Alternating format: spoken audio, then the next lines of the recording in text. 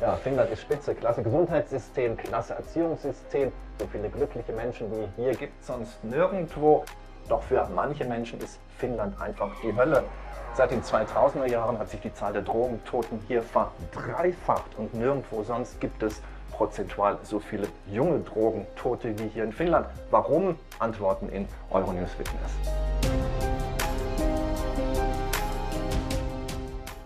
Die Finnen wählen im April ein neues Parlament. Die restriktive Drogenpolitik ist eines der Wahlkampfthemen. Im Land gibt es 40.000 Schwerstabhängige und was junge Drogentote betrifft, so schneidet im Europavergleich kein Land so schlecht ab wie Finnland. Das Nuole ist das einzige Betreuungszentrum, in dem abhängige Kinder und junge Erwachsene auch übernachten dürfen. 12 I started for smoking marijuana, and when I was 16 I was making tea of opium, and I started to use ecstasy, amphetamine and like that, and there comes all scale of drugs. I was taking so much drugs that actually I am on the death cage a couple of times. One time my heart passed over, then the ambulance guys put this on my heart, and then that starts again. When I was in my 20s, then I started crying and everything. So really, I start losing friends. Yeah, I lost much friends when I was younger. When I was 20, then they start falling like apples on trees. Die Frage, ob offizielle Fixerräume Leben retten könnten, ist politisch umstritten. Wer unter medizinischer Aufsicht die Nadel setzt, bekäme im Fall einer Überdosis Hilfe, sagen Befürworter. Anderswo in Europa gibt es bereits derartige Räume. I think the sorting rooms are a good idea, because the green toilets are pretty rough places. There is every kind of people. Sometimes they fight there or stab someone. Or every year there comes more and more violence and like that, and younger people doing. My aim is to start treatment and start living life, because this isn't life. Nico war früher Drogendealer und gewalttätig. Jetzt muss er erst einmal ins Gefängnis und freut sich über diese Chance, von der Droge wegzukommen. Da es in Finnland keine offiziellen Injektionsräume gibt, setzen sich Abhängige ihren Schuss in den öffentlichen Toiletten, den berüchtigten grünen Kästen. Die Organisation Blaues Band hilft Abhängigen. Suvi und Ninja wissen, wo gefixt wird. Jetzt hat die Stadt Sammelboxen für gebrauchte Nadeln aufgestellt. People use many substances at the same time, so typically buprenorphine, benzodiazepines and alcohol, which is a lethal combination. They start using drugs at a very young age. We talk about 13 or 14 years old. Here the big problem is the benzodiazepines. There are so much of it, and it doesn't come from the doctor's office. Yes, illegal benzodiazepines from so Eastern Europe. They are injecting it. Suvi und ihre Freunde haben eine Petition für die Einrichtung medizinisch überwachter Fixeräume gestartet, denn die öffentlichen Toiletten sind Todesfallen. Right now, people use drugs in these places. They are very dirty. They are very hazardous to people's health.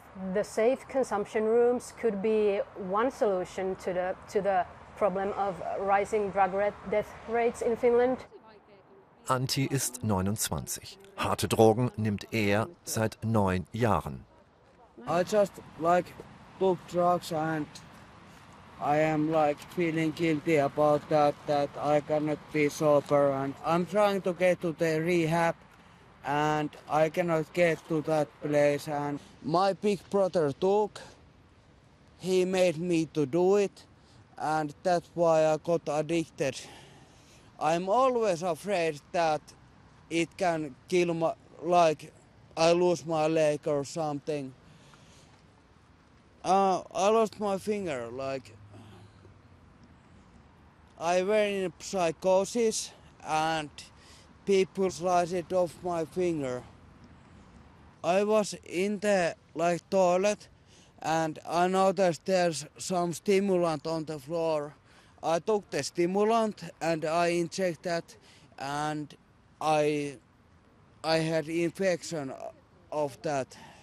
There is no clean place to take drugs. It's always dirty. He is the person who is in the biggest risk of dying of overdose.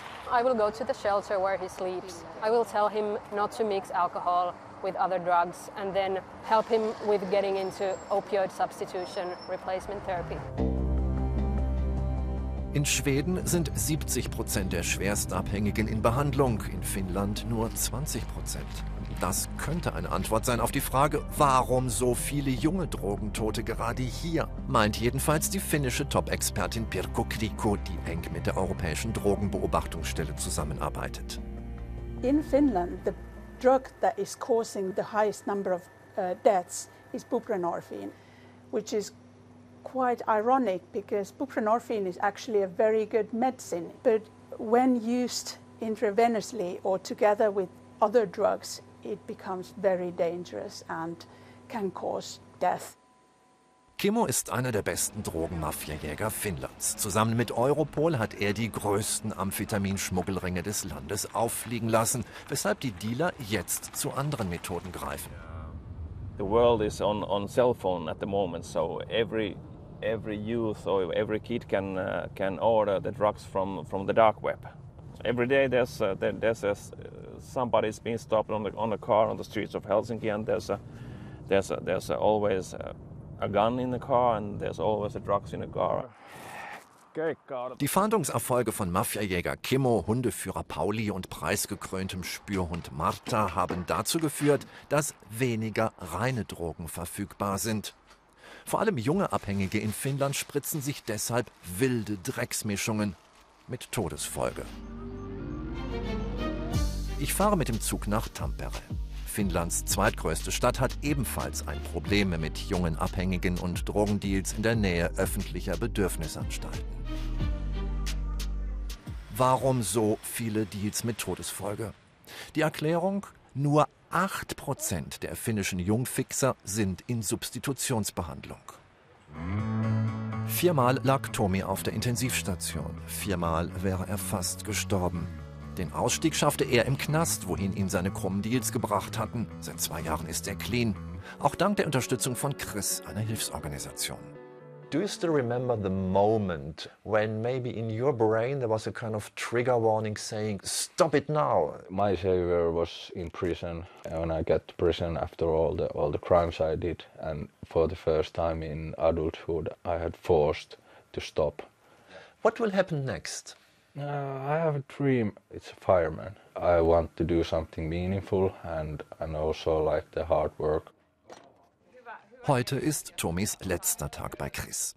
Daheim wartet Milo auf ihn, sein neugeborener Sohn. Einfach wird es nicht, das neue Leben. Erst wenn Tomis Vorstrafenregister gelöscht ist, kann er sich bei der Feuerwehr bewerben. Und das wird noch Jahre dauern. Silti kuitenkin sillä perustalla ja työkaluilla ja tietotaidolla ja avulla, mitä mä täältä olen saanut, niin kyllä mä suht luottavaisin mielin sitten tonne kuitenkin lähden kattoo, että miten ne siivet kantaa.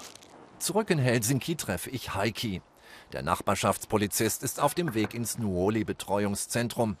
Heikki will Vertrauen schaffen, denn junge Abhängige sind oft Opfer von Gewalt. Was hält er davon, sichere Injektionsräume einzurichten? Rooms that you could safely use drugs would be beneficial to prevent overdose situations, but mostly to get the people inside the healthcare services. I want to be like the social worker, then I can maybe change some other kid's life, even one, that's enough. I don't want to any kid live like me.